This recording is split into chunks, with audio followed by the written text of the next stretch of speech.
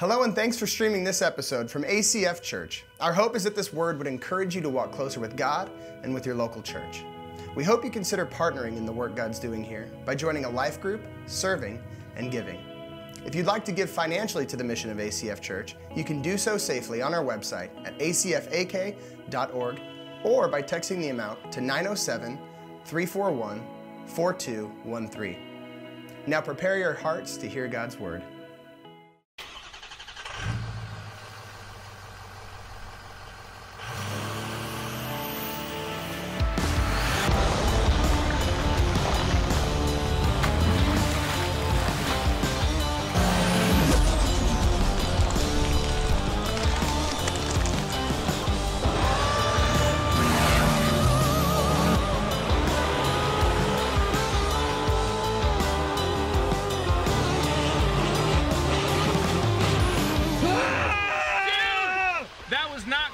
No. You were not in control of the situation at all. I had no clue what I was doing. You're not a stunt driver. You just got your license back.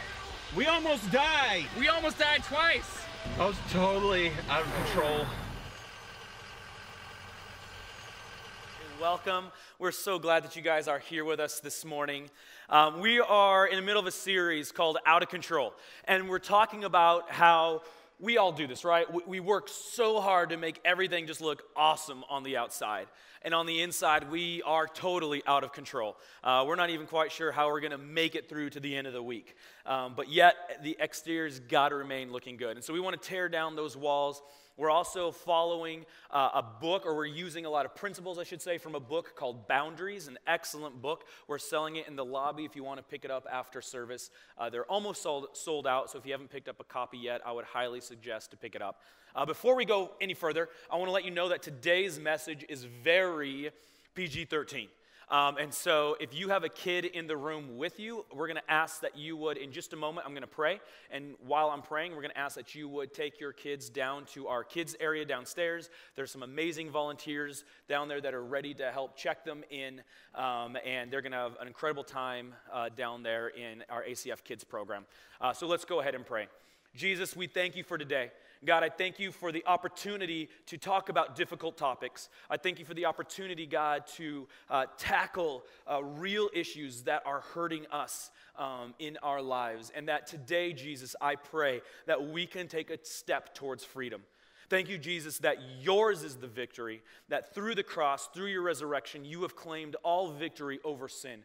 God, I pray that we could discover that this morning. It's in your name we pray, Jesus. Amen. So we are in a series called Out of Control. And one thing that's really cool that I love that we do is we're actually adjusting our messages. Like, we've been hearing from you. And because you guys have been emailing us, talking to us, we've looked through these flags over here. And these flags, if you didn't know, a couple of weeks ago we said, these are areas I need to make healthy boundaries over in 2019. And overwhelmingly, the number one issue, the number one area was boundaries over our sexual desires. And that this is a major struggle in our lives, specifically when it comes to the area of pornography, when it comes to the area of lust, and all of these things. And so that's what we're talking about today, is we're walking through healthy boundaries. We're going to talk about healthy boundaries over our sexual desires. Now, before I jump into this, and it's going to be a marathon, we're going to go. We're going to go quick, so keep up. But before I jump into this, I need to let you know that this is an important thing for us to understand, is that sexual desires are not evil. Sexual desires are not sin.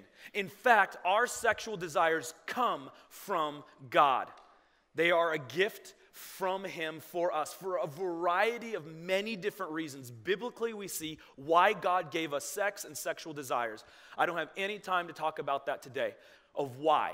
But I will say this, that I did preach a message about a year ago in a series called High Voltage, and the sermon's called Negative. And so if you want to go back and watch it online, download our app, watch it on our app, you can hear the sermon and why I talked about God gave us sex and sexual desires. And if you're a parent in this room, you need to know this, because you need to be teaching it to your kids. We have to stop teaching our kids like so many of us were taught. My generation, we were taught in church, sex is bad, sex is bad, sex is bad. Okay, now it's good, right? Like, it's evil, it's evil, it's evil. Don't do it, don't do it, don't do it. Okay, now you can do it. right? Now you're married. And that has really distorted this understanding of what sex is for so many people. And it really is a problem among a lot of married couples in this. So we don't ever want to call a gift from God evil or bad.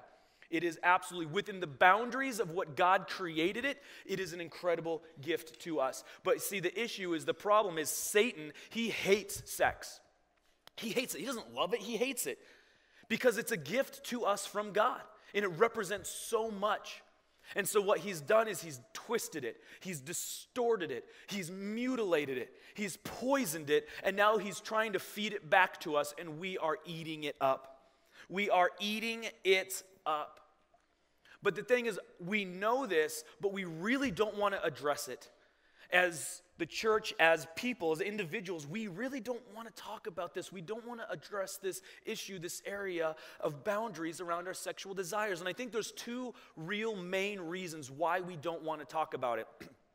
The first one is this. I think one of the main reasons we don't want to talk about it is because we don't think it's that big of a deal. It's not that big of a deal. Porn, sleeping around, all these things. Like, just, it's 2019, Josh. It's 2019. We've evolved from needing to keep sex between a husband and wife. Like, we've evolved to, porn's not that big of a deal. We just don't think it's a big deal. And maybe that's you today. The other reason we struggle to talk about it, too, is because we just don't know what to do. We don't know what to do, so we don't address it. We don't address it, but here's the truth that you need to understand. Every area of our lives that we leave unaddressed will be filled with evil. Every area in our lives that we leave unaddressed will be filled with evil. We are not people that tend towards holiness, right? Left to our own vices, we don't tend towards righteousness. We don't tend towards holiness. We tend towards evil. And when we allow our heads to be stuck in the sand in certain areas or just don't want to talk about it, it's not going to be filled with righteousness. But we found that we just don't want to talk about these things, right? I don't know what to do, Josh. I tried to get this under control, right? But I feel out of control with boundaries around sexual desires, and so I don't know what to do. And so what do I do? I don't know. I say things like this. This will be the last time. Maybe you've said that before. I've said this in my life. This is going to be the last time. This is going to be the last time I look at pornography. Okay, now this is going to be the last time I look at pornography. No, this is going to be the last time. And you've been saying, there's people in this room that have been saying, this will be the last time since the 5th grade. You've been saying, this will be the last time since the 5th grade. You don't know what to do. Your answer is, I hope it goes away. I pray and I hope God just takes this thing away. God, take away my sexual desire, right? Make me asexual. I don't want to desire this anymore, and I hope it just goes away, and we've been hoping it will go away for 10, 15, 20 years. And it's not, and it hasn't, because we won't address it. And this morning, we're going to talk about this. We're going to tackle this. My question, I just want to start off as we get into this, I want to start off this question. Do you believe that you can really have freedom when it comes to the area of sexual desires in your life? Do you actually believe you can have freedom over pornography? I do. We do at ACF Church. We believe that God can set you free, but it's going to take work. See, one of the values at ACF Church is this. It is that life is a mission, not a vacation. Maybe you've heard us say that before. Maybe you've seen it written down. We have it all over the place. Life is a mission, not a vacation. If we're going to have victory over our sexual desires by putting boundaries around them, we got to know that life is a mission, not a vacation. What does that mean? Well, I'm very excited. Last week, I booked a vacation for me and my family to go to Hawaii. It's the first time we've ever gone, so we're really excited. My wife has been asking me for 15 years to take her, and for 15 years, I've had zero desire to go to Hawaii. But I gave in, so we're going. It just worked out great for us to be able to go, and so in 62 days, I'm going in vacation mode. I don't know if you've ever been on vacation mode before, but this is what vacation mode looks like. When I get to Hawaii, I'm expecting a few things. First of all, it's going to be ease, a life of ease, right? I'm going to sit on the beach. I'm going to have my coconut in a straw. I'm not going to drink it because coconut milk is disgusting, but I'm going to sit there for the pictures and look awesome with my coconut in my straw, right? It's going to just be easy sitting on the beach. What else does vacation mode look like? Vacation mode looks like no responsibilities. When I'm in Hawaii, I'm going to have as little responsibilities as possible. Now, I am bringing my kids, but I planned ahead, so I'm also bringing my mom. All right, Grandma loves responsibility with the grandkids. And so I can, hey, Mom, take the kids. I got this much responsibility coming my way when I'm in Hawaii. It's the life of no responsibility. What else does vacation mode look like? It looks like everything goes my way, right? I'm expecting 85. I'm expecting blue skies. I'm expecting it to be amazing. And if it's not, there's going to be issues, right? I'm going to have a problem. What else does vacation life look like? I'm going to do what I want to do. I'm going to wake up in the morning, and I'm going to do what I want to do. As long as Malia says it's okay, I'm going to do what I want to do.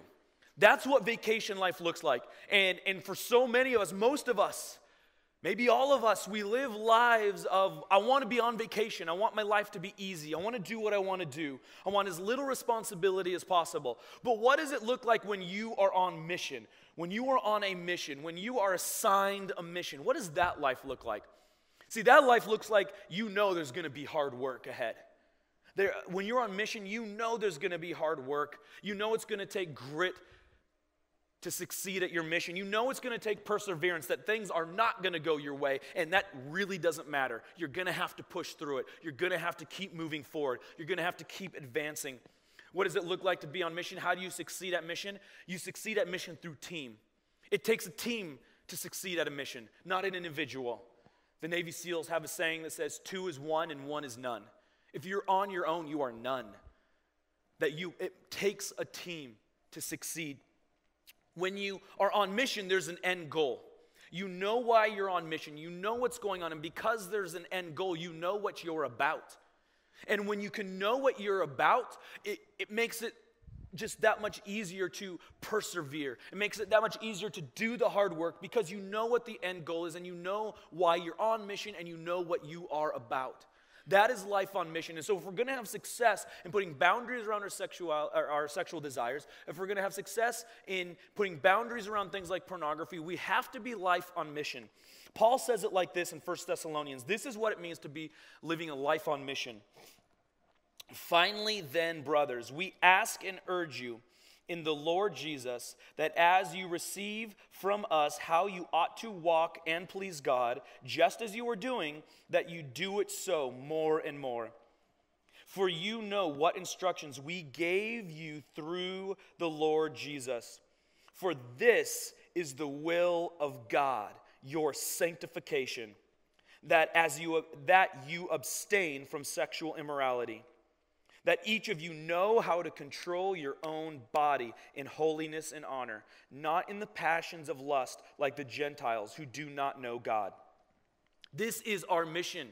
If you have said yes to Jesus, your mission is this, sanctification. What is that word? It's a very big, churchy word. Sanctification is simply this, that every day I am working, I am striving to make my life look more like Jesus' life. Sanctification is not perfection. We will not reach perfection this side of eternity, but that we are going to strive. Sanctification is not the destination. It's the journey along the way of looking like Jesus. And Paul says this is the will of God for your life. If you woke up this morning, came to church, man, what does God will for me in my life? Good news. You want to know what God's will is? That you abstain from sexual immorality. God's will is that your sanctification, how? That you abstain from sexual immorality. How does that work? Because you would learn how to control your own body. If you could abstain from sexual immorality and you can control your body, you can work at putting boundaries around so many other areas in your life. The dominoes will begin to fall. It doesn't mean everything's easy, and it doesn't mean perfection either, but that we learn to set up boundaries. You see, you might be going, maybe you're raised in church and you're going, wait, Josh, no. Matthew 28:19, our mission is go into all the world and preach the gospel and, make disciples. That's our mission, right? Yes, it is. But this is how we get there. You see, a life that has no boundaries around it, a life that is not on mission for sanctification, an unsanctified life is a life that is impotent when it comes to creating disciples. A life that does not have boundaries around our sexual desires, that gives in to sexual temptation, that life is impotent when it comes to making disciples. Now hear me out, please hear me out. I'm not saying that you have mastered this and that you are living this perfect life. That is not the life. If you are working and you're like, Josh, but I struggle, I pray, I'm fighting, I'm scratching to keep these boundaries, I struggle, sometimes I fail, but I'm coming back to God. Are you saying that I can't be making disciples? No, not at all. I'm saying that's the fight of sanctification. Okay, perfection is not the answer. It is not the goal, but this life of sanctification so that we can be making disciples. So what does a life look like with healthy sexual boundaries? And what does a life look like that is unbound, no boundaries? I want to talk about this. So I want to talk about this issue of pornography this morning because this is the leading issue. This is one of the leading problems. And there's so many people are struggling with this. See, the odds are, statistically speaking, that 85% of men are looking at pornography, whether it's once a day, once a week, once a month, even if it's once every 6 months, that is too much. Odds are that 85% of men, I believe the statistics are true in this room, 85% of the men are looking at pornography. And the odds for women are flying through the roof, that now they say 1 out of 3 women are looking at pornography as well. It is no longer just a male issue. It is an us issue, and it is a family issue. It is a body of Christ issue. It is a society issue. Even if you're not a Christian in this room today, it is an issue. So I want to talk about it for just a minute. Here's a few statistics about pornography. The first one is this. Every second, an average of 28,000 people are looking at pornography. Every second of every day, an average of 28,000 people are looking at pornography. Every day, 68 million searches are for pornographic images. Every day, 68 million searches. To put that in perspective, that's 25% of all searches. Google, Bing, like all these other things, Yahoo. 25% every day, a quarter of all searches every day are for pornographic images. Porn affects your brain in major ways. Now, I want to talk about some medical issues, some real things that have been studied that we're finding out now after like a decade and a half of internet porn, what they're finding. First of all is this, that it completely affects your brain. It messes it up. Every person has something they call like the pleasure center in your brain. And that pleasure center tells you like, man, that food was really good. I enjoyed that. Wow, this walk was amazing. I enjoyed the sunset. Wow, sex with my spouse was incredible. Pleasure center tells you what you enjoy.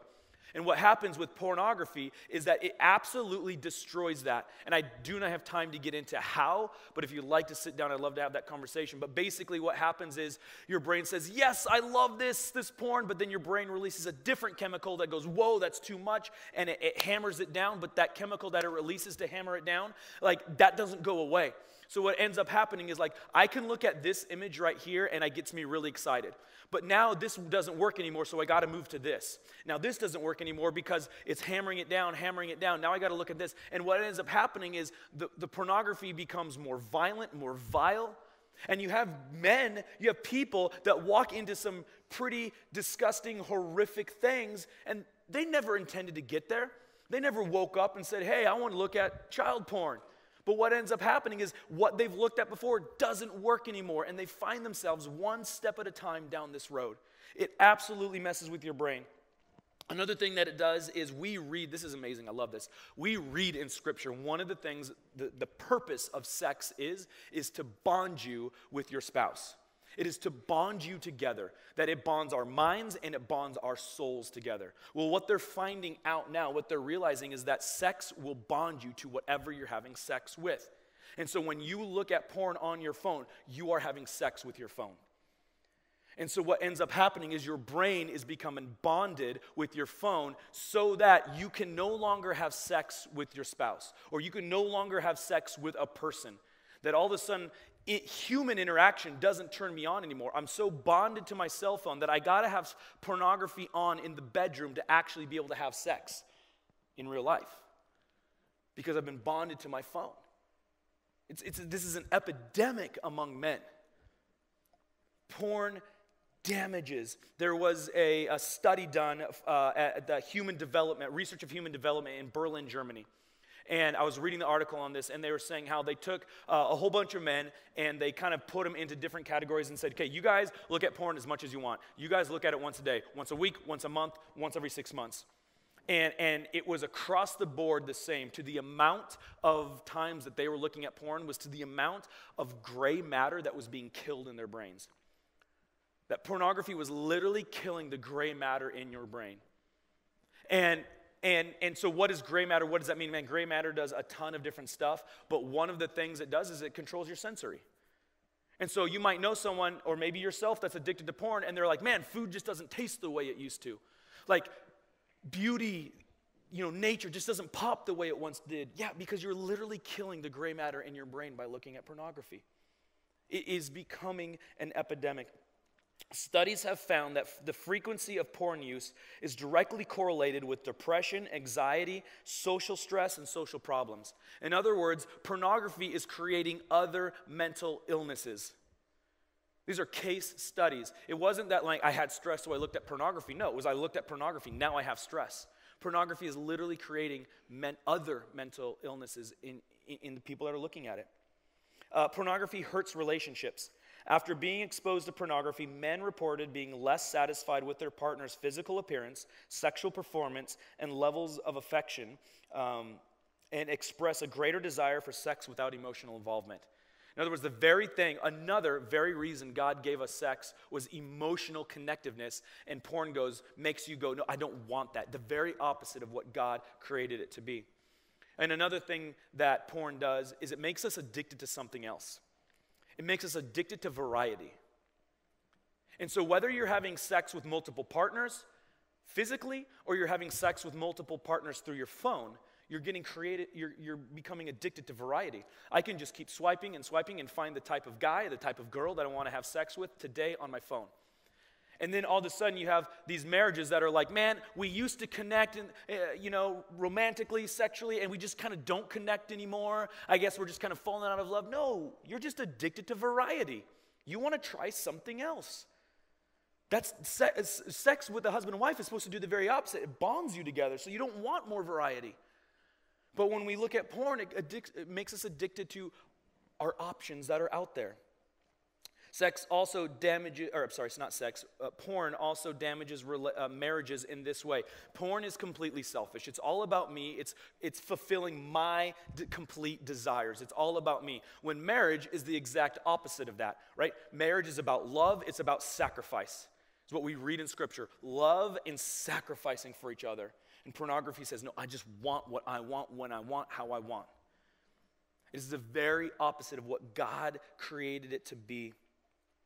And the last thing, I can't talk about porn without talking about this, is that pornography is to the sex trade industry what cigarettes are to cancer. Okay, if you people who regularly look at porn, looking at porn propels, moves forward the sex trade industry. The sex trade industry around the world, the sex trade industry in the United States, the sex trade industry in Anchorage. Looking at porn funds it. It moves it. There's no way around it. And I've heard all these excuses before. No, Josh, I don't pay for porn. I look at free porn. That doesn't help. People pay thousands and thousands and thousands of dollars to have ads pop up on porn, free porn, right? And so they're still getting paid. They're still propelling it forward. No, Josh, I've heard this. I don't look at like that kind of porn, like that, dark web stuff. It's mainstream stuff, the regulated stuff.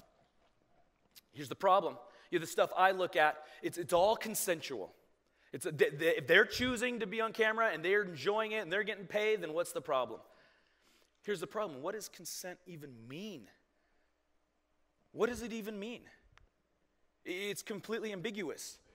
I read an article about a girl who was kidnapped, I believe it was in Florida, and she was tortured. They electrocuted her until she gave consent to be in porn movies and have pictures taken of her.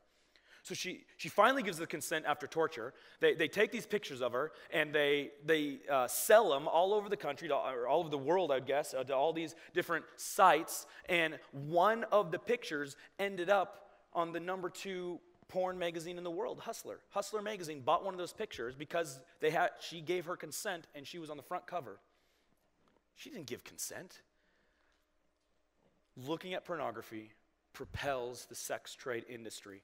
We have to understand that. So what do? This is not a beat us up session. This is bring us hope. But what do? How do we actually make the last time the last time?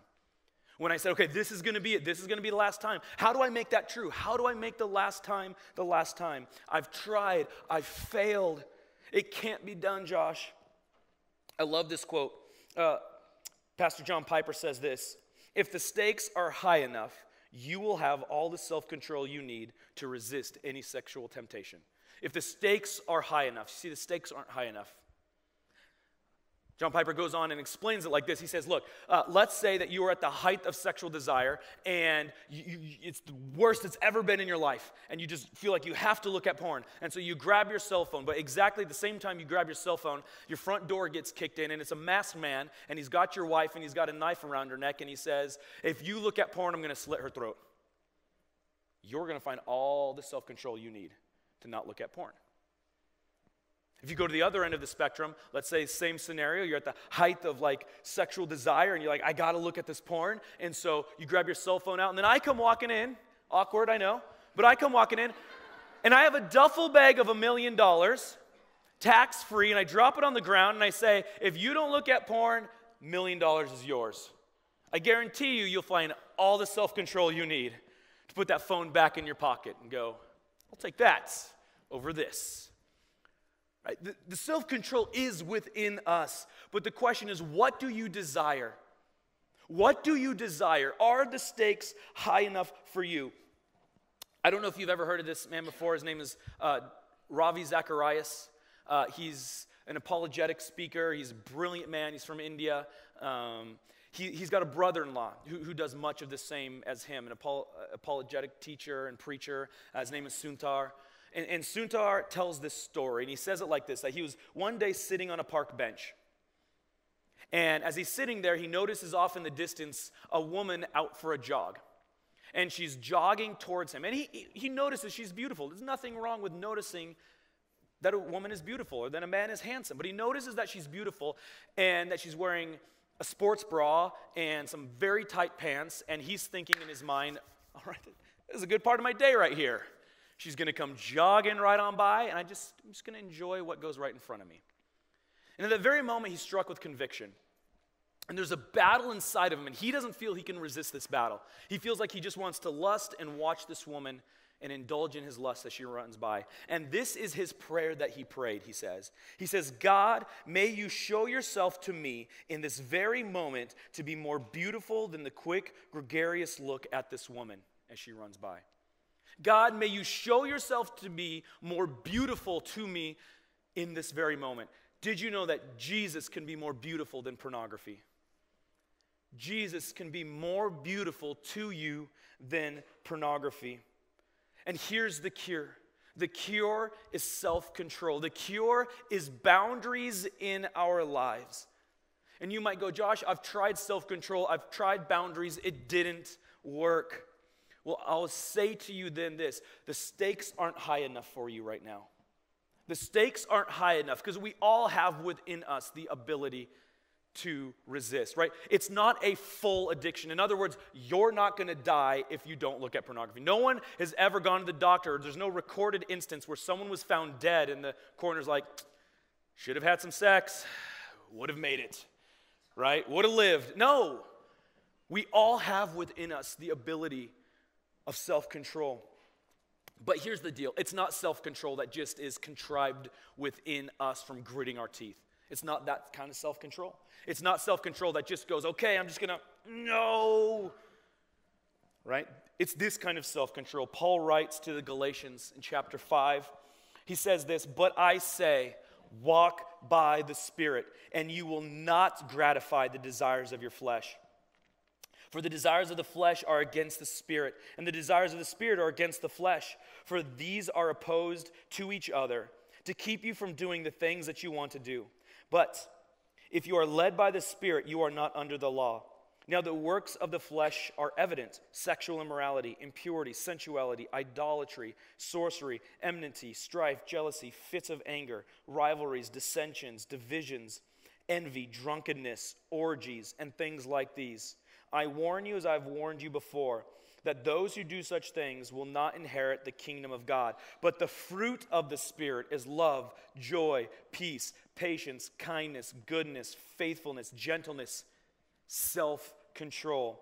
Against such things there is no law. And those who belong to Christ have crucified the flesh with its passions and desires. It is self-control through the Holy Spirit that we learn how to walk in step with the Holy Spirit.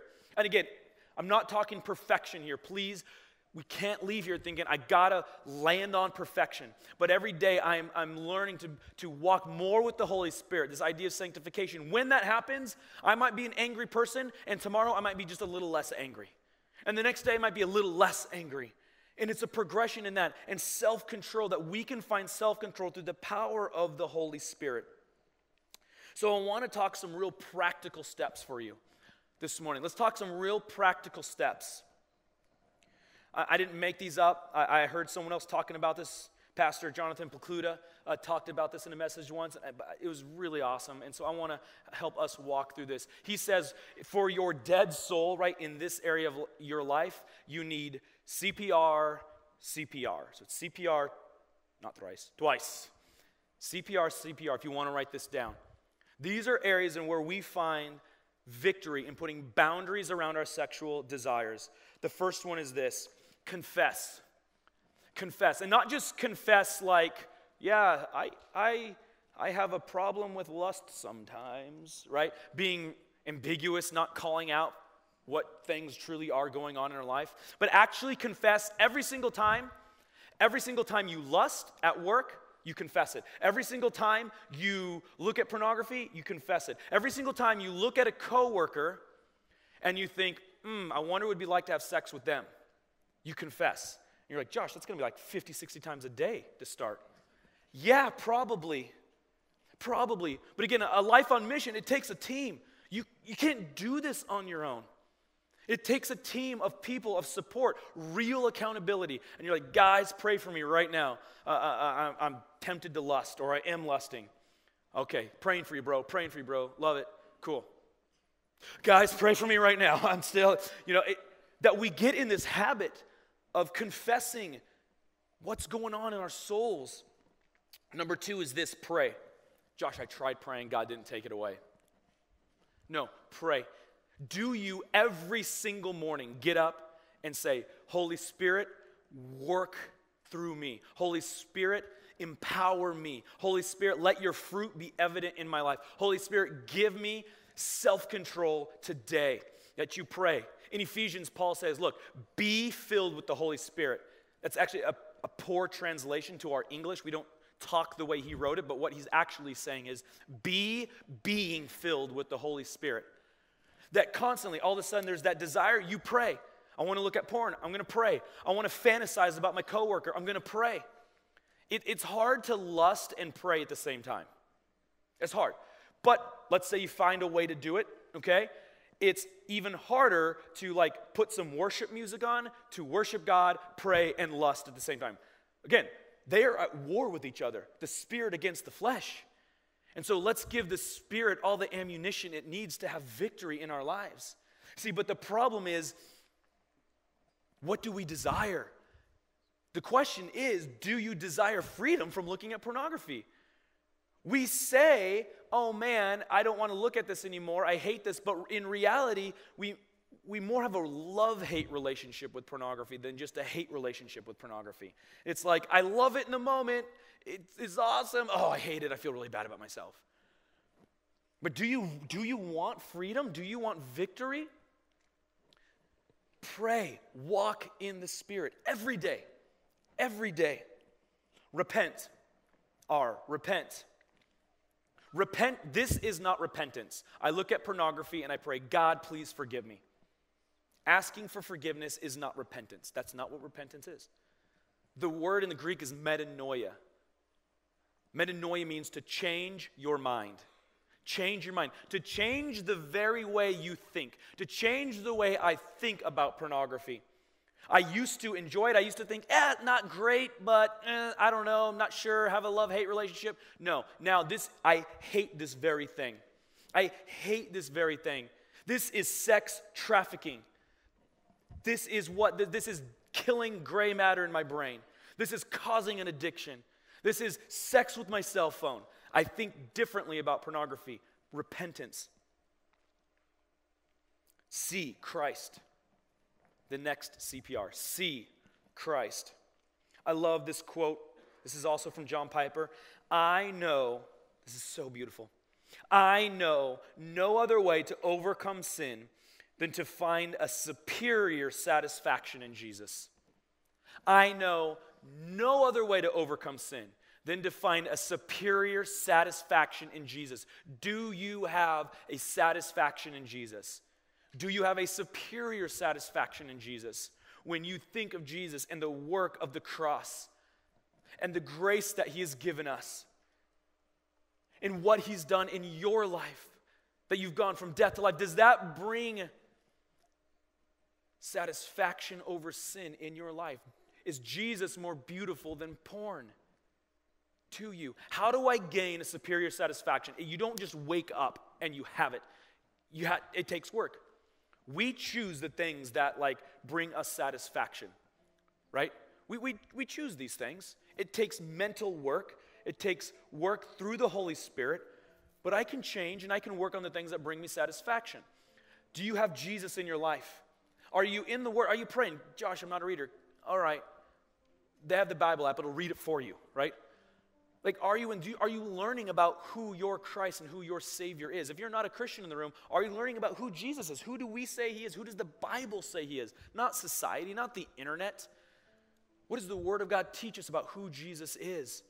Do you have, is Sunday morning the only time you find yourself worshiping God during the worship time? Is that when you worship God? Well, Sunday morning is the time. No, are you worshiping him every day? Glorifying him the way Jesus taught us to. Our Father who art in heaven, holy is your name. Do you see God as holy? And another way you do that is to remove the things that are not of Christ in your life. We got to bring stuff in. We got to take stuff out. Well, what does that look like? What do you mean, Josh? I mean, man, you're struggling with looking at porn. You're struggling with boundaries around your sexual desires, and yet we continually run to certain TV shows, HBO, Netflix, YouTube, right? We go back to these shows. You're like, whoa, don't touch my Netflix, Josh. Don't touch my Netflix. But my question for you is, how badly do you want to find freedom? Right? We run and we watch shows and we're like, it's entertainment, it's art, it's nudity throughout these TV shows, but that doesn't affect me, but yet I can't seem to break this addiction. Right? And this one frustrates me the most. This one I hear all the time. It's, hey, you got to go see this movie. A lot of inappropriate stuff, a lot of nudity, but it's funny. It's humorous. It'll make you laugh. So it's okay. We kind of give the green light to nudity as long as it's funny, right? This movie is hilarious. You got to go see it. There's a lot of nudity in it, but it's funny. And we got to be willing to fight that, to go, you know what? No, what's more important to me is that Jesus is more beautiful than porn. What's more important to me is to actually find victory. But where do you want to find the victory in? You can't give some ground and not other. You can't go, okay, I'm going to put boundaries, but I'm still going to go look at this other stuff because it's entertainment. P is this. Let me explain this, but it is pursue marriage. Pursue marriage. Paul says that, look, I'd rather you guys get married than burn with desire. Now hear me out, single people, hear me out. I did not say pursue a person. I did not say pursue a relationship. I said pursue marriage. What does that mean? That means that I'm going to spend my life working on becoming a person who should be getting married. I'm going to spend my life working on sanctification, working out my faith, working on walking step by step with the Holy Spirit, being filled with the Holy Spirit. I'm going to work on that so that I'm a person who should even get married. Hear me out. Singles, do not think that marriage is the antidote to your porn problem. It is not. I know. I can speak from personal experience. Entering marriage with a porn problem, thinking, okay, it's all good now. I can have sex with my wife. This is going to go away. It is not the answer. So pursuing marriage looks like I'm going to be able to enter marriage without a porn problem. Married people in the room. Well, I'm already married, so this one doesn't count for me. No. Pursue marriage. Pursue your spouse. Some of us need to literally have our brains rewired to connect back with our spouse and not with our cell phone. Pursue your spouse. Pursue selfless sex. Pursue selfless sex. I did not say pursue boring sex, okay? Selfless sex can be the most incredible, life-giving sex that you ever experience. When the husband and the wife are both trying to meet the needs of their partners, guess whose needs are being met? Everybody's. Pursue selfless sex. And finally, the last one is remove access. Remove access. You may have to go to a flip phone. Some of you, that's the worst news you've ever heard. Right? Like, remove the very thing. If you're addicted to cocaine and you actually literally have your cocaine dealer walking around with you all day in your pocket, take it out of your pocket. Now, I will say this too, there's a lot of options you have here. You can put amazing software on your phone. You can put software on your phone that the minute you even remotely go to anything that it thinks might be a pornographic website, like all your accountability partners get a text. Ding, ding, ding, ding, ding. Josh is looking at porn right now. Hey, Josh, what's going on? Nothing, right? Like, it's called X3 Watch. On your notes, on the flip side of it, we have a lot of things that will help you. A lot of options, a lot of tools that we want to give you to point you. And there's much more than this. This is what we put on for right now. Covenant eyes, all sorts of stuff you can do. But if that doesn't work for you, then get rid of your cell phone. Get rid of the things that are causing you to walk outside of your boundaries. Josh, I tried so hard and I just can't. Man, Hebrews 12 says this. Consider him who endured from sinners such hostility against himself, so that you may not grow weary or faint-hearted. In your struggle against sin, you have not resisted to the point of shedding your own blood. Josh, I've tried so hard. Have you tried as hard as to shed your own blood against this thing? You have more to give. The stakes aren't high enough. But here's the good news. I want to close with this. Here's the best news. Jesus has not run out of grace. He has not run out of grace for you today. This is, again, not a beat you up session. This is we can have victory and freedom today. And do you believe that Jesus has victory over pornography? Do you believe that Jesus is more beautiful than pornography? He's not run out of grace. You can look at porn 500 days in a row, and 500 days in a row, there's going to be new mercies and new grace for you every morning. Don't leave this room with shame. Don't leave this room with shame. Leave this room under the umbrella of grace and allow that very grace to allow you to see that Jesus is more beautiful than pornography. When we can understand the grace of Jesus, it brings us to a place of worship. It brings us to a place of Jesus. We desire Jesus over our sin. But first we have to see ourselves as sinners, truly broken, and then we have to see the full extent of Jesus' grace. Allow the Holy Spirit to work in your lives this morning. Allow the Holy Spirit to convict you, to encourage you, and to give you all the self-control you need so that Jesus can be more beautiful than pornography. Let's pray. Jesus, thank you.